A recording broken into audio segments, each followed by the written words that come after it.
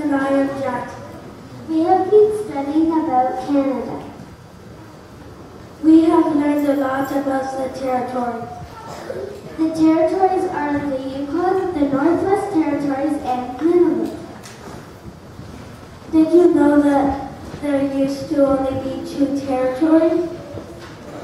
In 1999, the Northwest Territories split into 2, Nunavut and the Northwest Territory.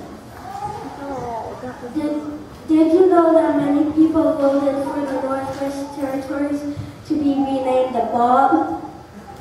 But the government said no. We learned about an artist from the Yukon named Ted Harrison. He was born in England but calls himself a Canadian because he has lived here for a long time. He used to be a teacher. His art is different because he does not use the regular colors of the landscapes that he paints. We each chose a province or a territory. We drew the landscape and painted it Ted Harrison style. Can you tell what province or territory each painting represents?